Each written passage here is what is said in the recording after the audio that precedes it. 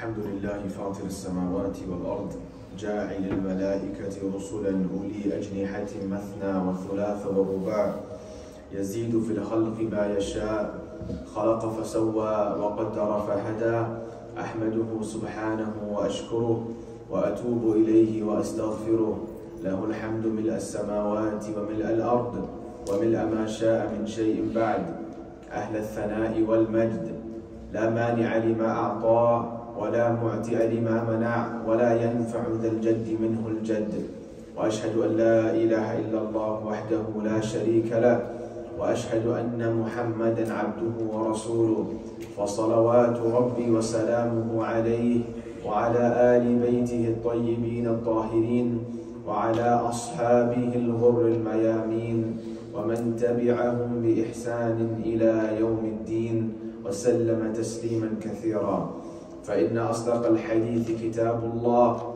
وخير الهدي هدي محمد صلى الله عليه وسلم وشر الأمور محدثاتها وكل محدثة بدعة وكل بدعة ضلالة وكل ضلالة في النار أما بعد.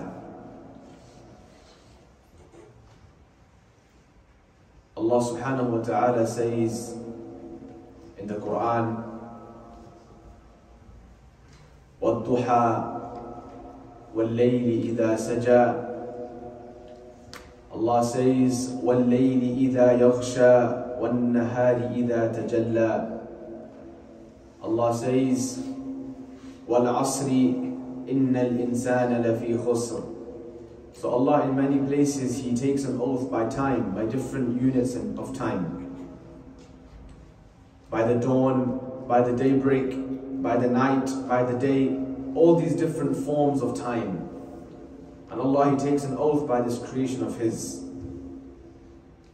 And time is something, as Hassan al-Basri rahimahullah ta'ala said, Ya ibn Adam innama anta ayyam. He said, O children of Adam, you are nothing but a counting of days, a number of days.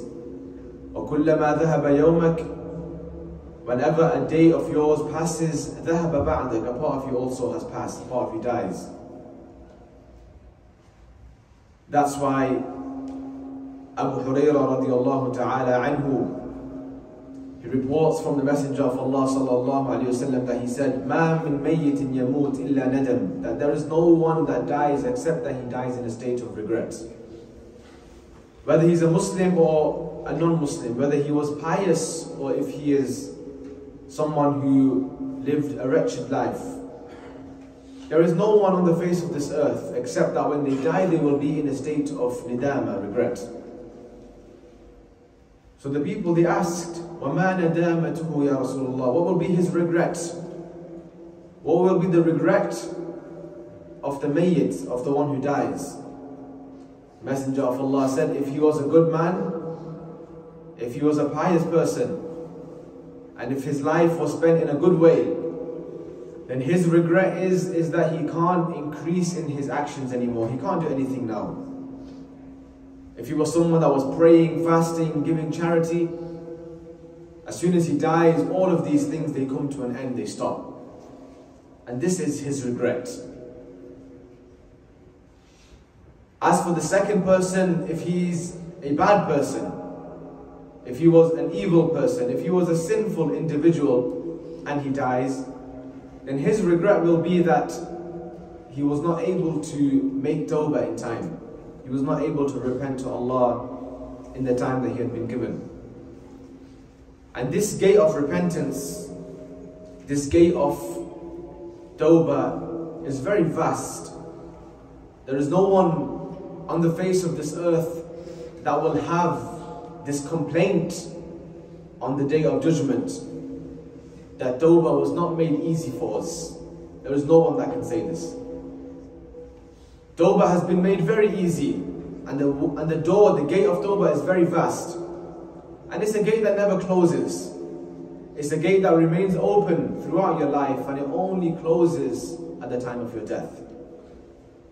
So the one who spent his life in a bad way, then this will be his regret. That this gate was there, this opportunity was there the whole time, 50, 60 years that he lived, and he wasn't able to enter through this door. And even just saying astaghfirullah with a sincere heart, perhaps Allah will forgive a person just for saying that. That's how easy it can be.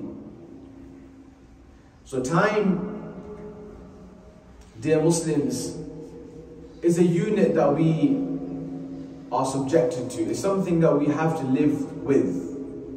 And there is no one that can escape time.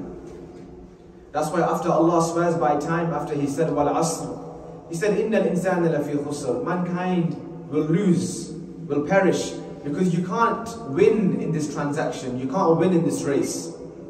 The race of time, there's always only one winner, and that is time.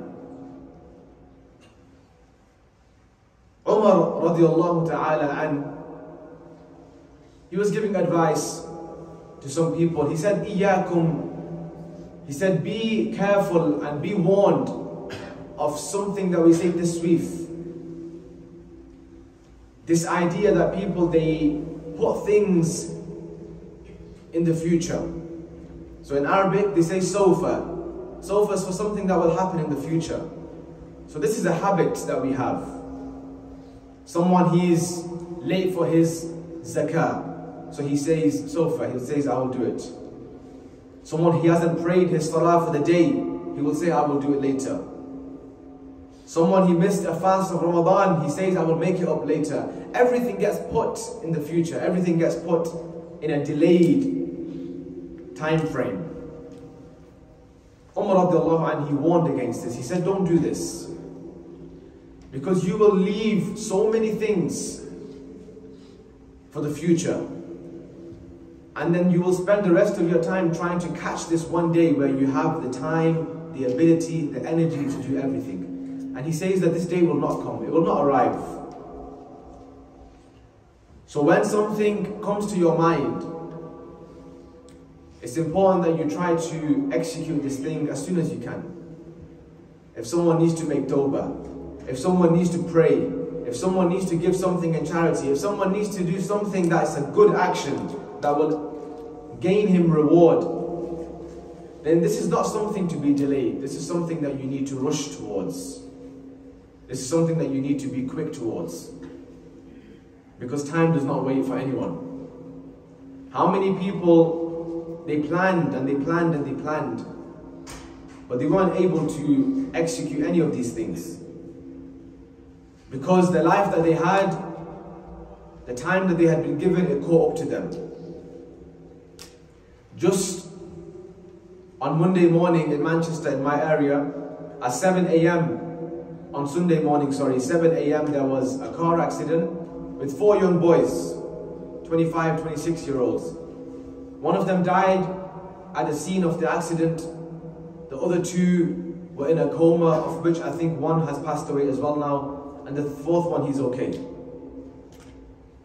So 4 young boys driving, 7 a.m, Sunday morning. Allah Azza wa Jal knows best the state that they were in. And death caught up to them. And from what people are saying, because sadly, very, very sadly, our Muslims, when someone dies or someone passes away, the first thing they do is they get their phone and they start to share the messages. And when they share the messages, they share pictures. And a picture paints a big story. You see a picture of someone, it paints a story about this person's character, how he was.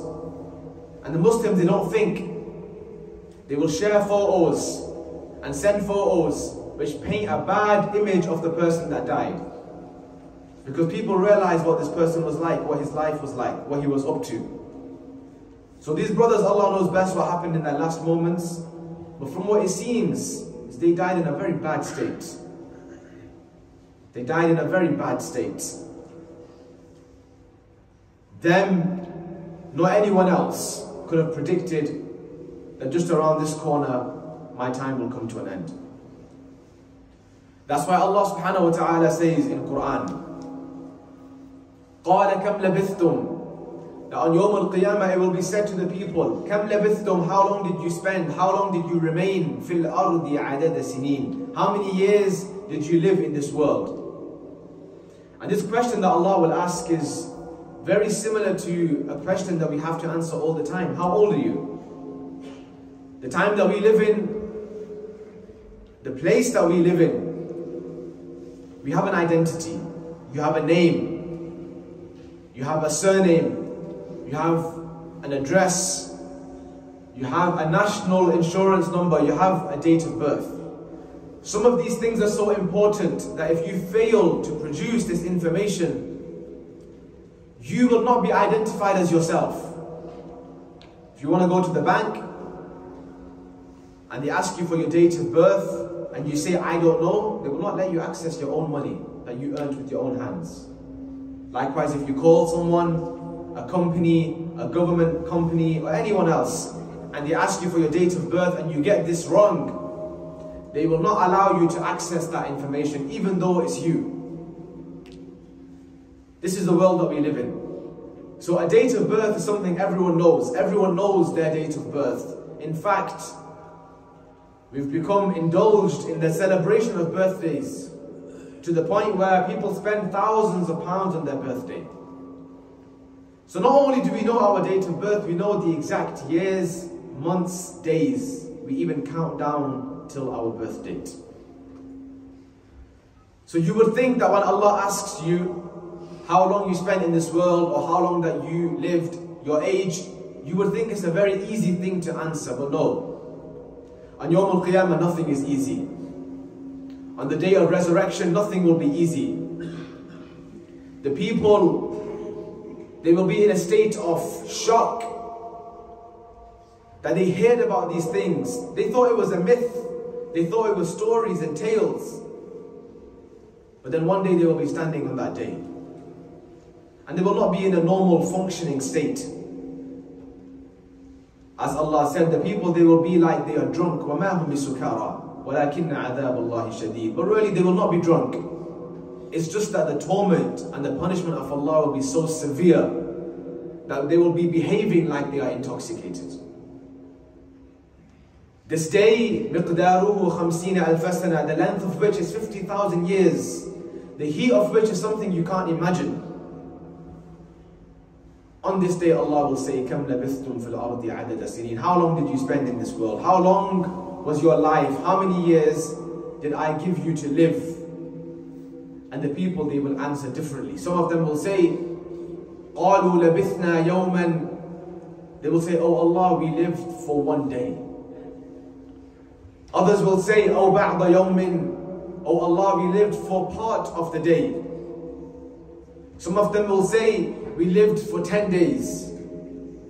And some of them will even say, إِلَّا سَاعَةً مِّن نَهَارٍ. We lived for not more than an hour from the evening. So there will be a range of answers: 10 days, 1 day, part of the day, a few days. And some of them will even say that we only lived for 1 hour. 1 hour.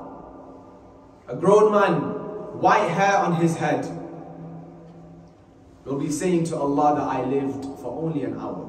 Are they lying? Not really. They just don't know. On that day they won't know. They won't have the ability to calculate their life anymore. That's why Allah says, فَاسْأَلِ الْعَادِينَ. Straight away Allah says, فَاسْأَلِ الْعَادِينَ. Allah says, don't ask these guys, don't ask these people, these human beings, weak, forgetful.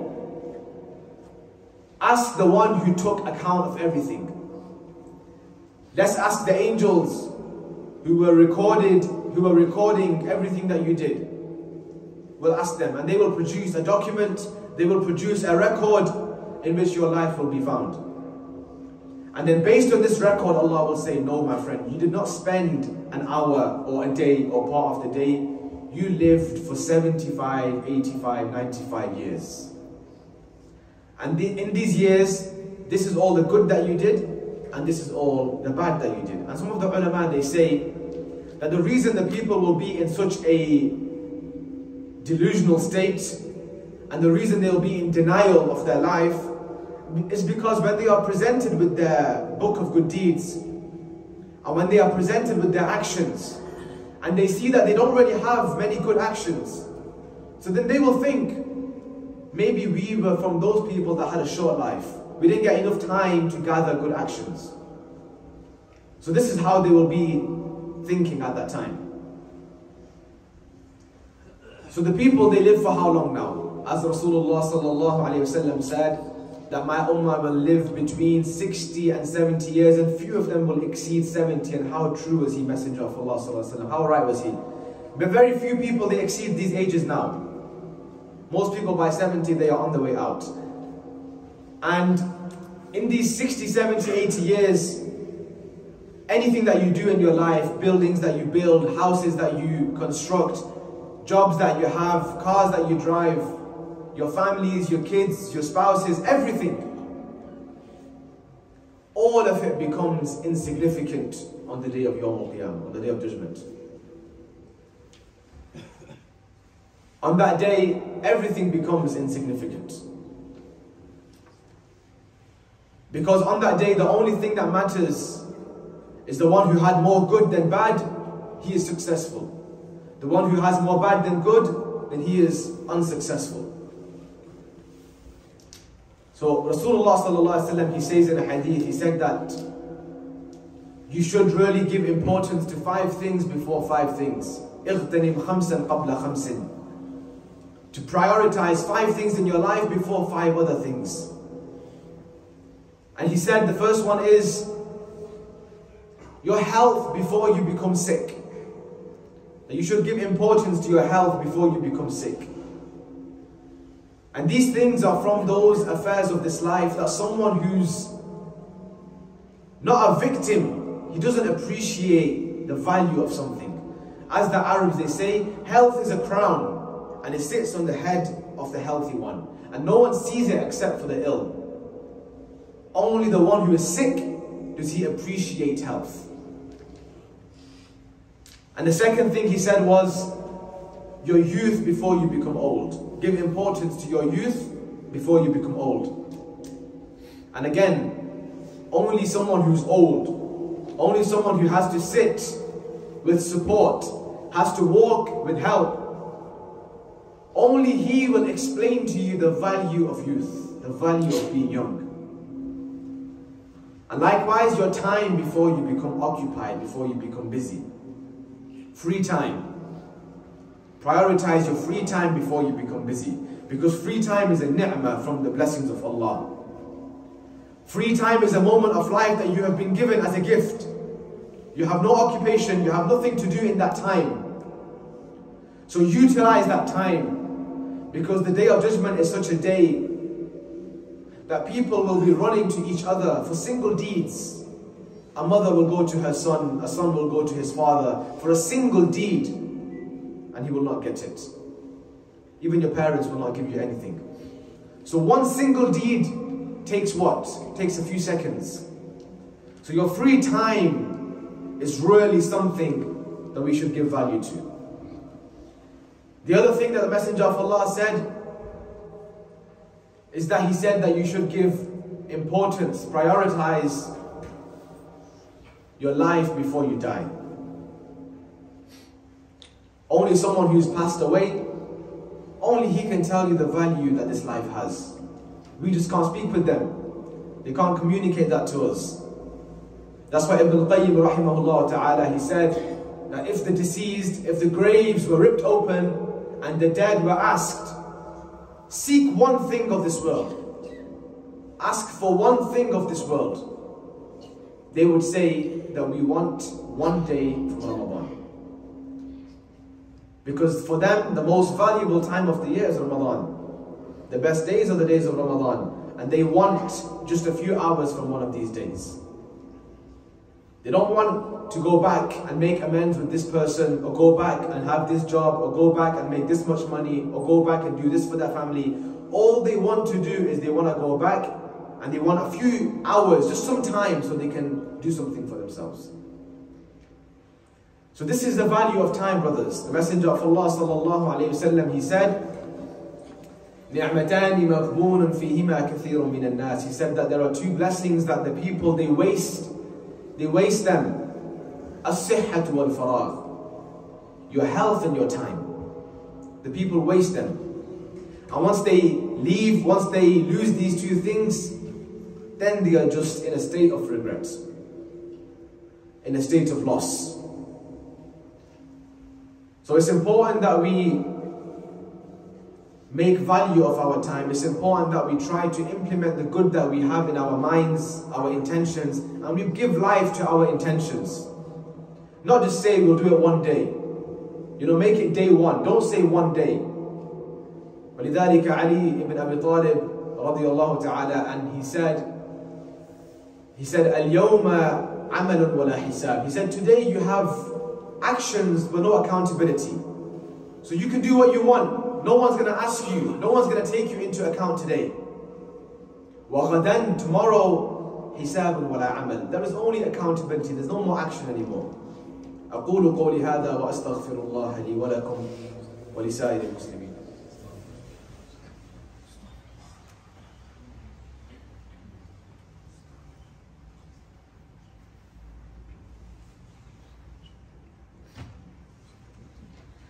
الحمد لله رب العالمين، له الحمد الحسن والثناء الجميل، وأشهد أن لا إله إلا الله وحده لا شريك له يقول الحق وهو يهدي السبيل، وأشهد أن محمدا عبده ورسوله صلى الله عليه وعلى آله وصحبه أجمعين والتابعين ومن تبعهم بإحسان إلى يوم الدين. هذا صلوا وسلموا رحمكم الله على خير البرية وأشرف البشرية وعلى آله وصحبه كما أمركم الله به إذ قال إن الله وملائكته يصلون على النبي يا أيها الذين آمنوا صلوا عليه وسلموا تسليما. اللهم صل وسلم وبارك على نبينا محمد، وارض اللهم عن خلفائه الأربع أبي بكر وعمر وعثمان وعلي وعن سائر صحابته أجمعين برحمتك يا أرحم الراحمين. اللهم إنا نسألك لذة النظر إلى وجهك الكريم والشوق إلى لقائك في غير ضراء مضرة ولا فتنة مضلة. اللهم بارك لنا في القرآن والسنة وانفعنا بما فيهما من الآيات والحكمة. اللهم اشف مرضانا ومرضى المسلمين. اللهم ارحم موتانا وموتى المسلمين. اللهم إنا نسألك الهدى والتقى والعفاف والغنى. اللهم آت نفوسنا تقواها وزكها أنت خير من زكاها أنت وليها ومولاها. عباد الله، إن الله يأمر بالعدل والإحسان وإيتاء ذي القربى وينهى عن الفحشاء والمنكر ولذكر الله أكبر والله يعلم ما تصنعون.